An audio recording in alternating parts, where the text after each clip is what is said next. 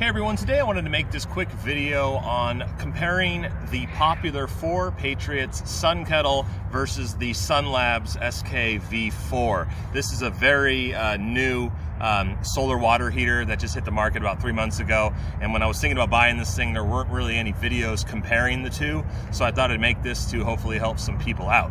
Now, at first quick glance, these do look fairly similar. However, the SunLabs SK-V4 has about 5 or 6 benefits or advantages, I would say, over the 4Patriots, and I thought this video would just be good to make to show the benefits. The 4Patriots, I believe, runs around $99. This one runs about $129.95, but the extra $30 I feel is really justified in the benefits that you'll see here. Now, I've had my 4Patriots Sun Kettle for about a year now. I purchased it from their website. I've used it probably about 12 to 15 times going camping and things like that. I've never had to use it in an emergency situation, but that's one of the main reasons I bought it was, you know, kind of a survivalist item. If you need to boil water and rehydrate food or things like that, if the power goes out, these are a great thing to have.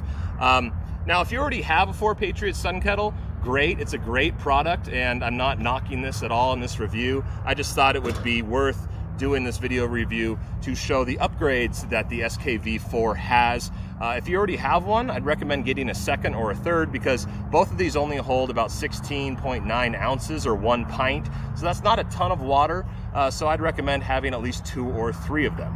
Okay, so in this comparison, I will be first going over the 6 advantages of the SK-V4, and then I'm going to be doing a field test out in the sunshine here in Arizona and see how quickly each one brings it up to boiling temperature, 212 degrees. Okay, so having them opened here, first thing you can probably see is the color difference in the tubes. On the 4Patriots Sun Kettle, it's got a blue tube. On the SunLabs SK-V4, it's got a red tube. Supposedly this new upgraded tube is more efficient, and it'll bring, boil water quicker, up to 15% faster, what they say.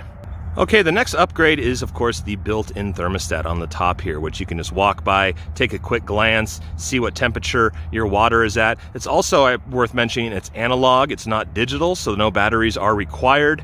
On the 4Patriots model, it does not have a thermostat, so every time I've been using this one, I have to use my household thermometer, unscrew the lid, stick it in there for 30 to 45 seconds, take a reading, screw it back on, do that about every half an hour to ensure it doesn't overboil, and possibly explode. So having a built-in thermostat is definitely a plus.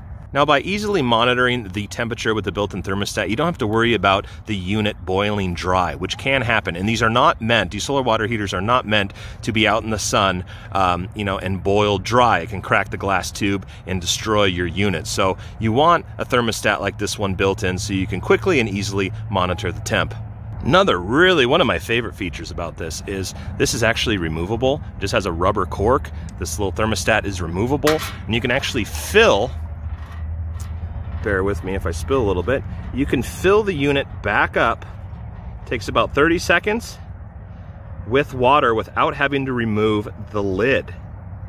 So that's really nice. If you don't want to have to unscrew the lid, it's just a lot faster. And what's even better, of course, is when your water is boiling, you can just tip it and pour it into your coffee or your tea or your food or whatever. So you don't have to remove the lid to add water or remove it like you do on the 4Patriots. You have to unscrew this all the way, add the water, pour it out.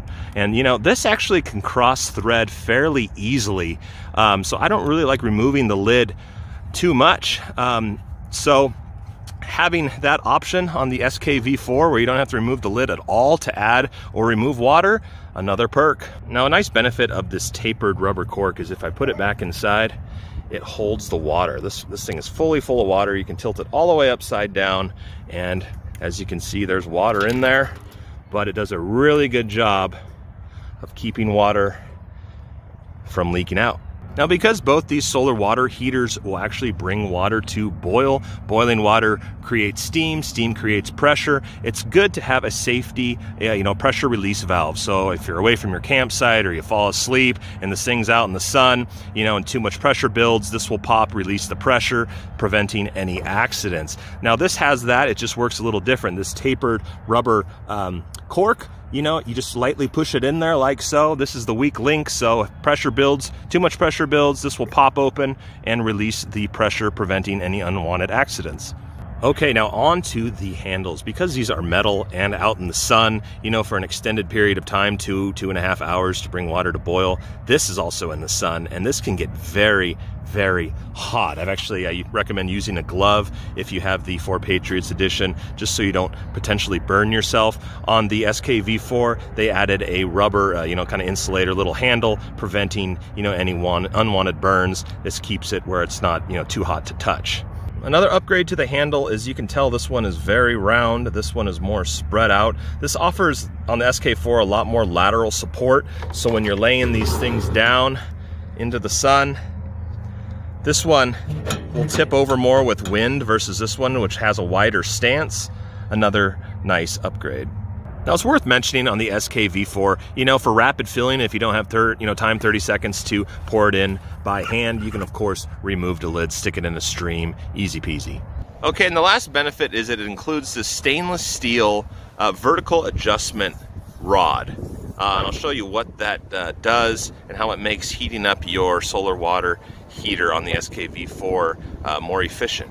Okay, so all you do is you take your vertical adjustment rod, stick it in the ground, take your SK-V4, place it on the handle, and you can adjust this up and down.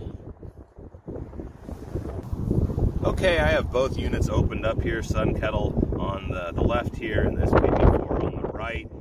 Now, I have these facing directly towards the sun, which you're supposed to do. You know, and over time it heats up your tube. And as the sun moves throughout the sky, you know, about every half an hour, you might have to go out and readjust so it's, you know, in line with the sun. Now, where the SK-V4 really shines is this vertical adjustment rod allows you to adjust the vertical orientation of the heater. So as I raise this up, you'll see the sun begin to hit the tube directly, allowing maximum efficiency and speeding up your process and getting your water boiling. Now, please forgive my shadow. I'm right here in the direction of the sun, but as you can see there, that's just hitting the sun directly, where the Sun Kettle, you know, is still facing the sun, but it's just not getting maximum exposure like the SK-V4 is. So I'm going to head home and set these up and do a field test side by side, see how much quicker the SK-V4 brings water to boil.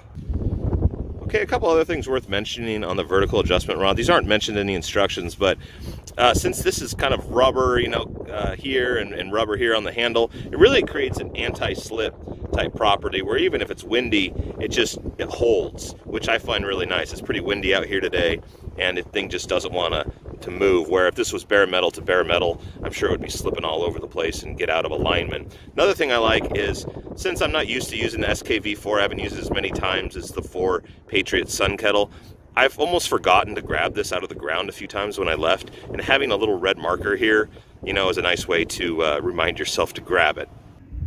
Okay, I'm back at my house. I filled each one up with cold tap water. On the SK-V4 it says we're about 74 degrees. Okay, I have both units now set up. As you can see, the SK-V4 is just radiant with the sun reflecting. It's almost hard to look at. So I'll be coming back to do a temperature check every 30 minutes on each unit, so stay tuned. Okay, it's been a half an hour. Over here on the SK-V4, it is showing about 104, 105. So I'm going to set this down on a tripod. My gloves on. The water's not probably too hot yet on the 4Patriots. I'm just kind of used to wearing gloves. So let's get the temperature of this one. My thermometer. Takes about 30 seconds. I usually leave it in.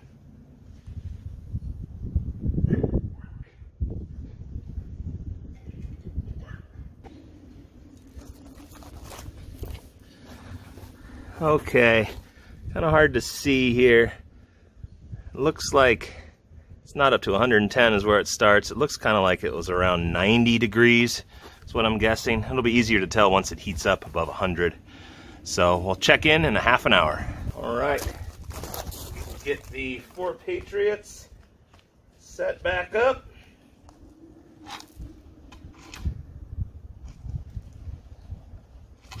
and we'll check back in a half hour.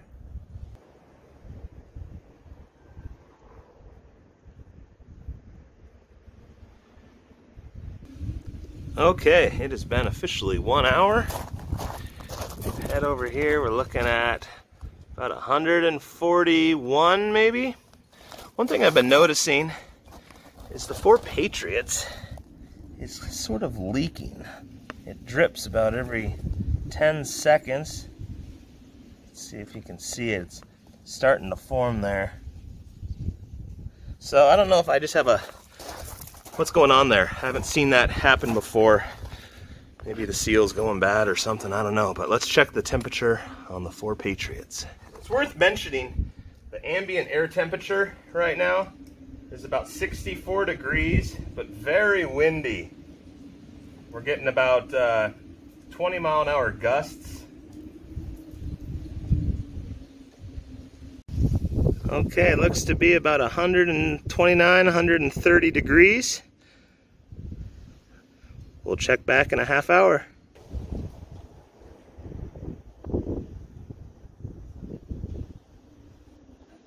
Okay, we are officially at 90 minutes, 1.5 hours in. We're looking at about 177 degrees on the SK-4. All right, we'll test the temperature. Metal handle's getting pretty hot. I can even feel it through my glove. So let's check the temperature on this. You know, one of the other kind of unfortunate things of removing the lid is you're releasing, you know, built up heat in there. That's kind of a shame. It's definitely getting warmer though. You can see it's fogging up the thermometer. I'm trying to get a good angle. It's hard to see with the sunlight here. There we go. Looks to be about 150. See if it climbs up anymore. Yeah, 151 maybe.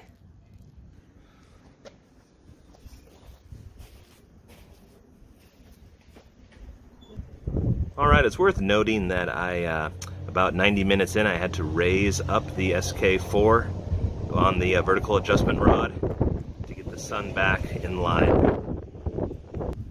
Okay, we are officially at the 2-hour marker. Over on the SK-4, we're looking at about 203 degrees. Getting pretty darn close. We'll check the 4Patriots. Okay, 4Patriots, temperature time. Again, bear with me as I try to let you see the temperature. And there we go, it's climbing. 160, 165, 170,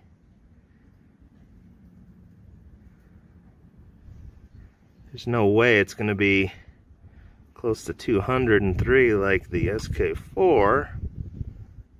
Yeah, about 171. Maybe 172, so yeah, definitely a lot less, going slower than the SK-4.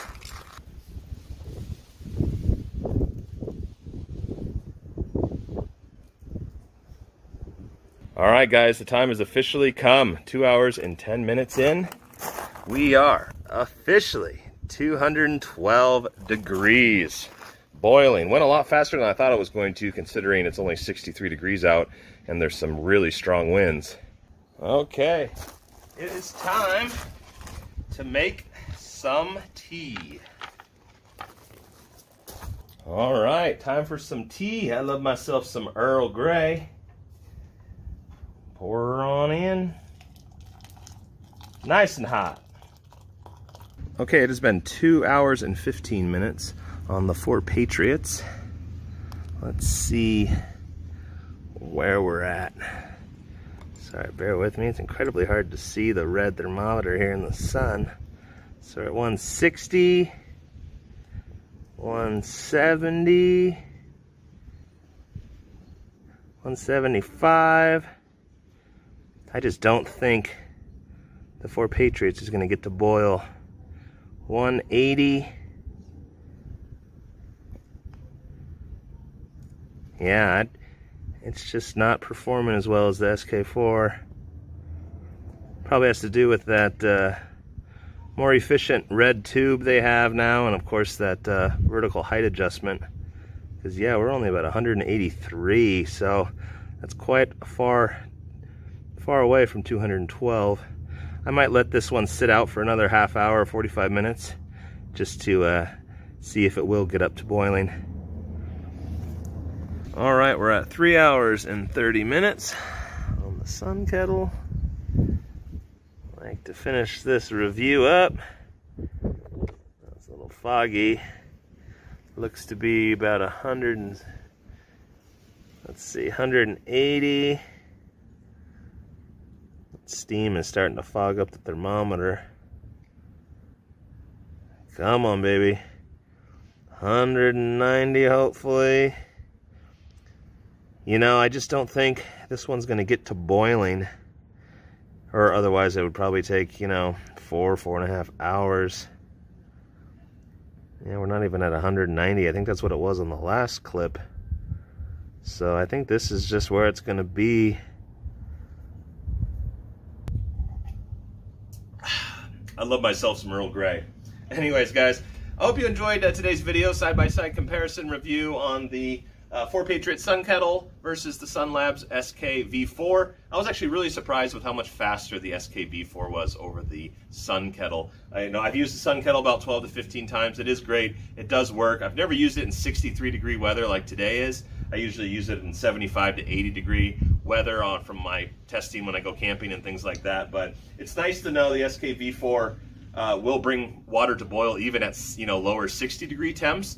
Next test I'm probably going to do, I'll throw up another video eventually of me doing it in 50 degrees or 40 degrees just to see if it'll even bring water to boil at those temperatures, which would be really nice. So I'll put links below to where you can buy both of these brands on their websites, Etsy, eBay, all that stuff. If you found this video informative, please give it a like, comment below. I respond to all comments, and hope to see you in the next video. Bye.